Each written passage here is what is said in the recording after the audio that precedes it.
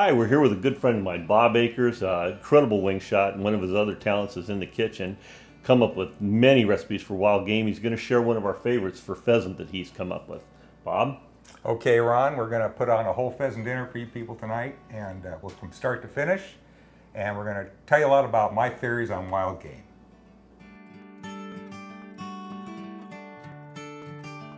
Hi everyone, today we're going to cook a pheasant dinner, and I have a lot of theories about wild game, and we're going to try to explain some to you about my feelings of wild game and how they should be cooked. Pheasant is one of the hardest things to cook and to get right. And after many years of cooking pheasant, I think I've got it down pretty good. The major problem with pheasant and all upland game birds is overcooking. If you overcook them, they're no good. They get dry because there's no fat on wild game, not like a chicken or a goose or a duck. So we're going to be careful. That's the most important thing. So to start out, whenever you do a recipe or a dinner, the base thing, if you've seen other cooking shows, is you get all your ingredients out, read the recipes, and know what you want to do. If you have everything out and prepared, you don't have to think about, oh, I've got to get this done or I've got to get that done. Everything is there at your fingertips. It makes cooking a lot easier. So the first thing, and another thing is timing. So the first thing we're going to do is we're going to cook the thing that takes the longest for this dinner. And that's going to be our rice pilaf. Very simple rice pilaf. And here's how we start. We take a cube of butter. I know it's a lot, but we're going to make a lot of pilaf. And you melt it in a pan. Okay? We're going to start the burner. And what we're going to do is we're going to take our rice, and I like to use a converted rice like Uncle Ben's because it stays separate. And a pilaf, you don't want a sticky rice or high gluten rice. You want something that's converted rice that stays separated so that it doesn't all stick together. Uncle Ben's is probably the best one. I'm not plugging Uncle Ben's, but it's probably one of the best ones on the market for doing this. This recipe is not mine. It came from Narcy's restaurant in Kensington. And this was his favorite pilaf recipe, and it's fantastic. So now that our butter's coming up to, well, not a boil, but it's getting warm, we're going to take a spoon. And we're just going to, I'm using 2 cups of rice. We're just going to put the rice in, and we're just going to start stirring it. And we're going to brown the rice in the butter. 2 cups of rice to a cube of butter. It's going to take a little while here. You can do it on high heat. And we want to do it until the rice starts to bubble. So rice, like most recipes, they want too much water. And we want firmer rice, I use 1.5 to 1. 1.5 water or stock to a cup of rice. And so what we're doing today, we're doing 2 cups of rice a day, so we're using 3 cups of chicken stock. And you'll just come out with a much firmer, separated rice than if you use 2 cups. It just makes for a better rice. And a better pilaf for sure. You don't want your pilaf to be sticky, you want it to be separate and firm. All right, so now I'm going to show you, we've got the rice nice and bubbly now. It's only taking a couple minutes. And it'll turn a little brown, and that's okay. I will show it to you in a second. It's just bubbling really nicely.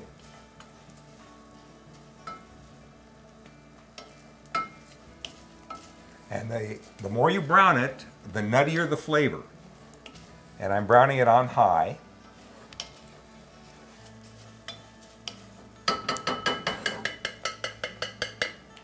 You can see how bubbly it is.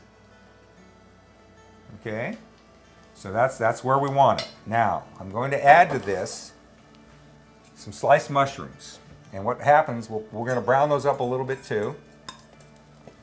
And I'm not trying to cook them to death because they're going to cook when we put it in, we're going to put this in the oven. We're just going to brown them some more, and the rice will keep bubbling, and at this point, it's still going to it's going to bubble. It's still going to brown the rice even more, which gives us even a nuttier flavor. And you can hear it sizzling. So that tells you it's doing a good job. And it doesn't matter, the mushrooms will just get mixed up, but when the dish is finished, the mushrooms will be on top because they'll float to the top as it cooks. Okay, we're good. So now I have 3 cups of chicken stock. You can use just plain water if you want. We're going to leave that there. But before I do that, I'm going to add the only seasoning we're going to put in this. And this is some turmeric. If you have the money and you don't care, you could add, I'm going to use, say, a half a teaspoon or so of turmeric. It's going to give it that real earthy quality. You could use saffron, and then it would turn your rice a little orange, or yellow, I should say. And we're just going to mix this some more, get the seasoning, let it release the oils from the heat.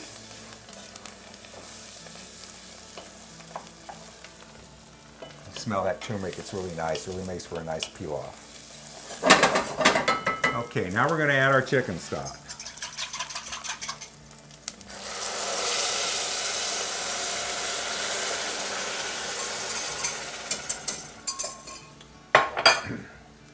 Just give it a little stir, pardon me, a little stir.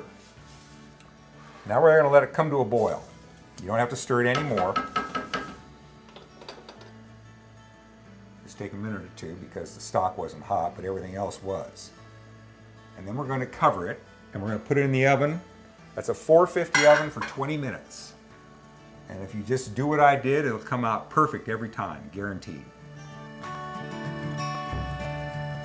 Crank it up some, get that boiling going.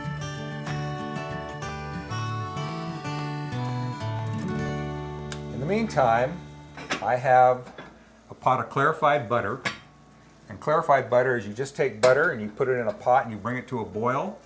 The foam will come to the top, you let it boil a little longer, the bubbles will subside and they'll sink to the bottom, and what you have left is a clear oil on the top. The reason we could cook with olive oil and butter or both, I'd rather use clarified butter, it's a better flavor, it just does a better job. So we'll use that to cook our pheasant in, and the reason you clarify butter is you get the milk solids and whey out of the way, and you can cook with clarified butter at a higher temperature. You don't have to burn it. You won't burn the butter because you've taken what burns the milk solids out. So that's why we clarify butter. Okay, our rice has come to a boil. We're going to cover it, turn it off. We're going to put it in a 450 oven for 20 minutes. So in 20 minutes it'll be done. Now, we're going to cook pheasant. This pheasant recipe, we're going to make a sauce. And what I've done is I made a brown sauce. We're going to use that as our base. And you can make brown sauce ahead of time and keep it in the freezer. It freezes beautifully and it'll keep for a very long time. And it's nice to have on hand. Any brown sauce recipe in any cookbook is fine. Okay, so we've got our pheasant breasts and we've dipped them in unseasoned flour. You could season it if you like, but it isn't necessary. We're going to lay them in the clarified butter. And this is the critical part or time of cooking pheasant. You can't let it get away from you. Now I have removed the fillet of the pheasant that's on the underside of the breast. It's called a little fillet. Those are for the chef because they're the best. So we'll just let those sit out there. All right, so this is not sticking. It's doing fine. All right, our pheasant's cooking away here. Nothing else in the pan. And I'm watching it. Don't be afraid to cut into it to see how it's cooking, or just, we're cooking one side at a time and watch as it starts to turn white as it comes up the side.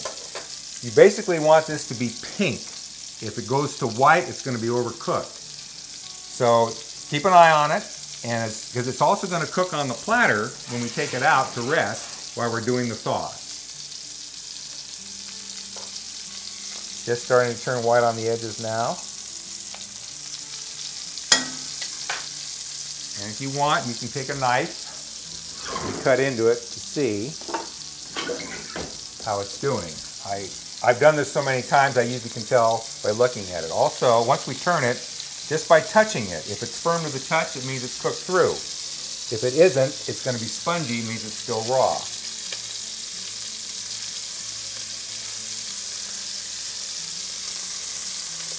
Looking good.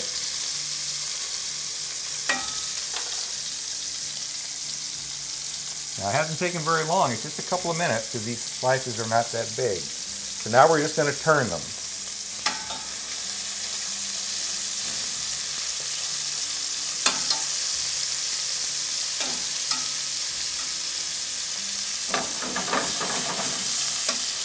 sure you get the clarified butter underneath the breast so it doesn't stick, like it is. But it'll let loose in a minute.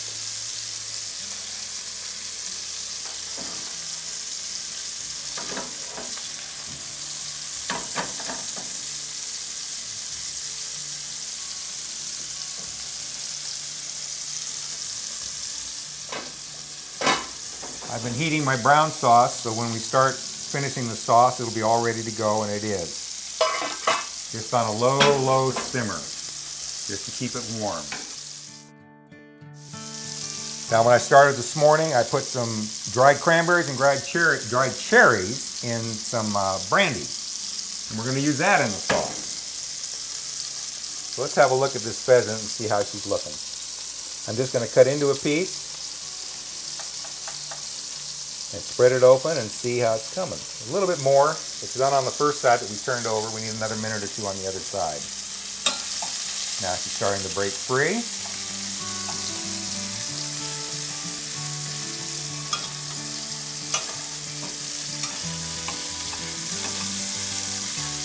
Almost got it. This is where it's most critical, because if you overcook it, you're not going to be happy with it. It's going to be dry. So we'll just look at it again. A little bit more yet.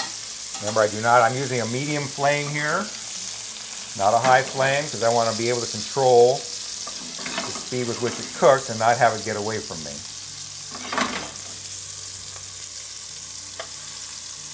I'm going to cut into another breast and see how that's doing.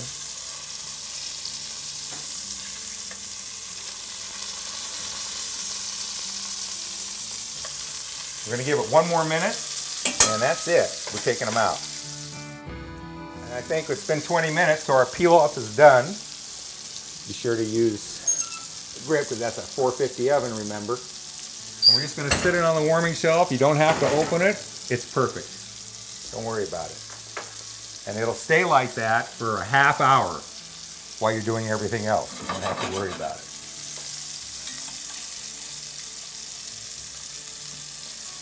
Now those pheasant are nice and firm, so I know they're cooked.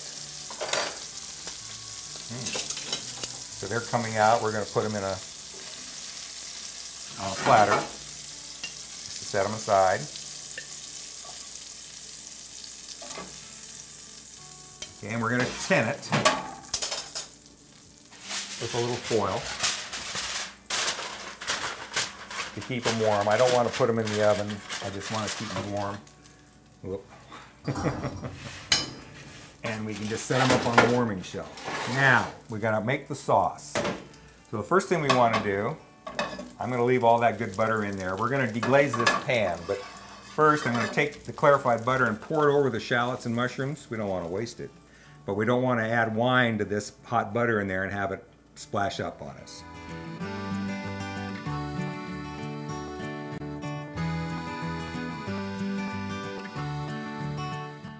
Okay, so now we're deglazing this pan. That means you put your wine in and you bring it to a boil and you scrape all the brown bits, which comes from the flour on the pheasant, in the pan.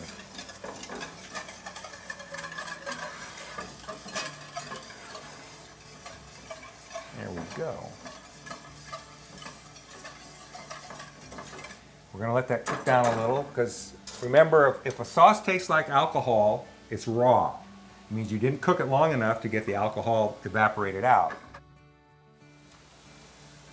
And we're going to add a little sweet wine. I want it. Remember, most game sauces are sweet. Cumberland sauce, things like that, for venison and stuff. And I like a little sweetness. And that's why we're going to finish it off with a plum preserve. You can use, I prefer seedless, but you don't have to. I prefer a raspberry. You can use currant, jam, raspberry preserves, blueberry, not blueberry, but raspberry preserves would be fine with this, not strawberry. But we're going to use a wild plum preserve.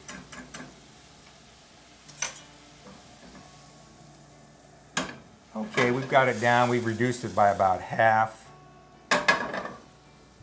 Stick your finger in that. Taste it. And if the sauce isn't sweet enough, you can add sugar. Doesn't take much. It's a matter of taste, whether you like a sweet sauce or not.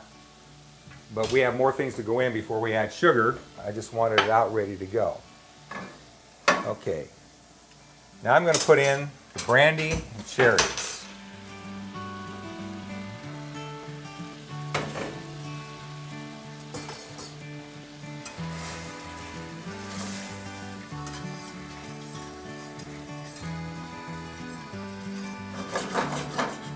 And that'll soften them up, doing it on high.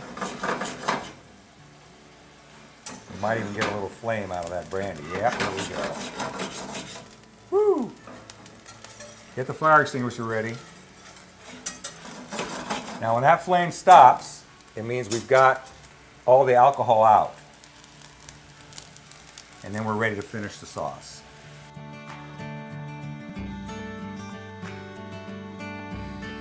So now, our brown sauce that we've had sitting on the side, we're going to give it a stir. And we're going to add some, maybe a cup. That ought to do it. Put it back on the stove. And don't worry about it, we're through with it now. Now we're going to let this simmer, and we're going to reduce it a little bit too, maybe by a third. And at the same time, it's still cooking the cranberries and the cherries. I'm not using a Bing cherry, I'm using more of a sour cherry. And just cranberries, dry cranberries. Oh, smelling good, smelling good. Excellent. Now, as we put our mushrooms and shallots back in, remember there's more butter in that, and it's going to increase the sauce. But my sauce is getting down there now, so I'm going to add this, the mushrooms and the shallots. And while I'm at it, we're going to have asparagus for a vegetable, so I'm going to put that on. And they're going to take 7 minutes. We're getting our sauce ready to go. It's come up, and now we're going to sweeten that sauce, and we're going to finish it off. And I like to finish it off with a little butter. And I'm using sweet butter, I'm not using salted butter. 70% of regular butter is salt. We don't need the salt, and we just want that butter flavor. All right, it's just the consistency I want right now. So we're going to add, this is a wild plum preserve that I make. Like I say, you could use currant, jelly, raspberry, blackberry, anything like that. I don't like strawberry or blueberry, but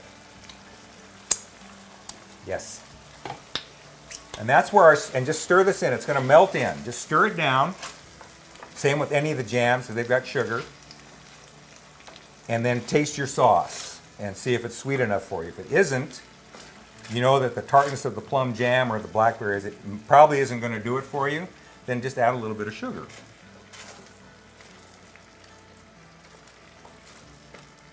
I want that all to melt in and get bubbly. I'm going to increase the heat a little bit.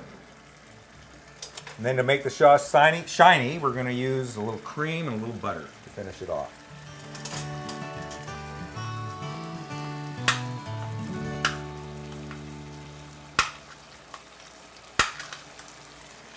Can you hear it? Sounding good. Now we're going to add some cream. I'll start with maybe 1/4 cup. That should be enough. Stir it in. Remember, if the cream started to curdle on you, it means you cooked it down too far, and you can bring it back by just adding more cream. But we're not going to let that happen today. We're just going to stir it in. Got my temperature down a little bit. Looking good. And we're going to take a few pats of butter here, small, and just melt them in. And our sauce is going to be done.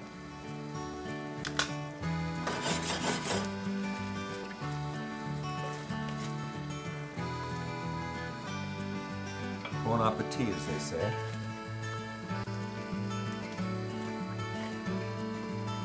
That looks just beautiful. Smells great. I'm going to taste it for sweetness. Perfect. perfect. I'm not going to add any sugar. It's got a little bit of tartness to it, and that's going to be just fine. So that's done. I'm going to take it off the heat. Okay, and our asparagus is done. We do those for 7 minutes, and I'm going to step out of the camera here for a minute because I have to blanch them immediately in cold water to stop the cooking. Okay, so we're ready to sit down and eat. We just have to plate everything. We're not going to plate it. I like to serve it family style so everybody can take what they want. So we're going to put everything in platters, but we're going to start with a salad. This salad is made with, it's very simple. It's simply made with baby romaine lettuce, and I'm using, Narcy David had a citronade in his restaurant at Narcy's.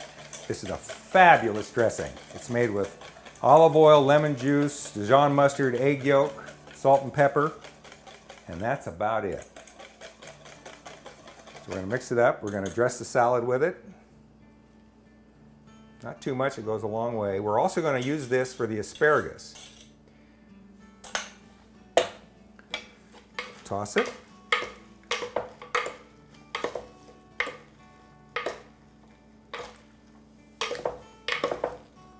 I like to cut my romaine with a knife. I don't like tearing it. Don't ask me why, but I just like to do it that way. Okay, the salad's ready to go. We'll set that aside. Now we're going to, the asparagus, take out and just set them in a bowl.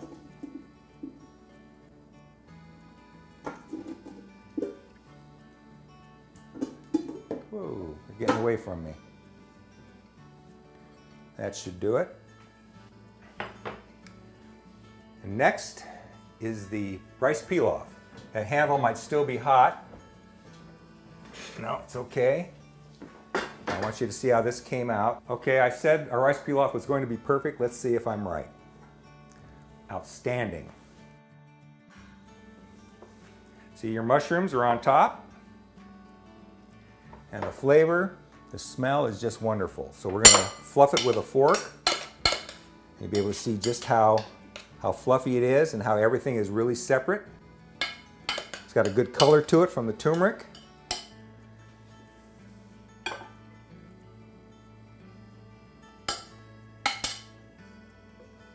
And that's it. The sauce is plenty warm and it'll heat through on the platter. Now I'm just going to pour it over the pheasant.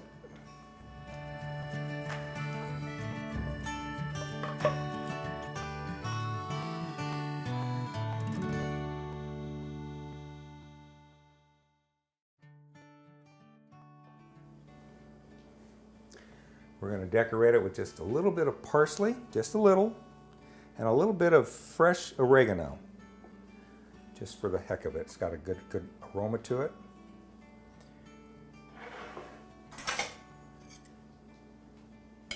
And that is pheasant in brown sauce.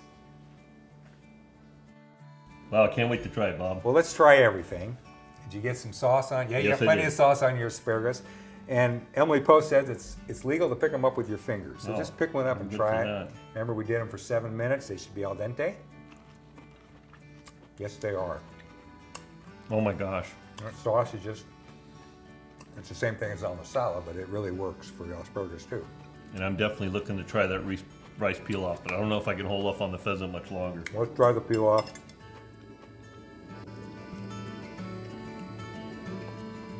Oh my goodness. And see how separate it is? And the mushrooms are there.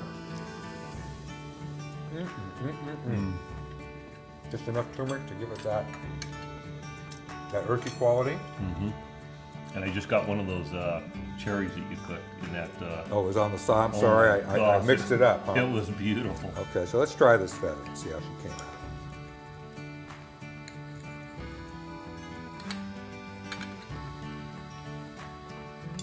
I'll tell you, I don't like to brag about my own cooking, but Thank you, Bob. that work for you? This is a real treat. You go out, you hunt hard all day, and you come back and you have something like this to top it off. It just doesn't get any better than that. This is a wonderful meal and good company. And thanks for sharing this recipe, Bob. Well, my pleasure.